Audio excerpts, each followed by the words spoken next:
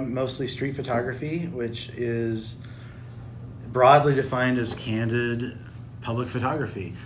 People that are out in the world doing things and getting their picture taken doing them, I guess.